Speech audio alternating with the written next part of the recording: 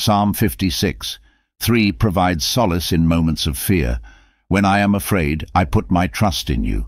In these words we find an enduring truth that our refuge and strength lie in placing our trust in the Lord, even amidst uncertainties. In times of fear, the psalmist's declaration resonates as a timeless anchor. Trusting in God becomes a deliberate choice, a conscious act that shifts our focus from the source of fear to the one who is our steadfast refuge. It is a proclamation of faith over fear.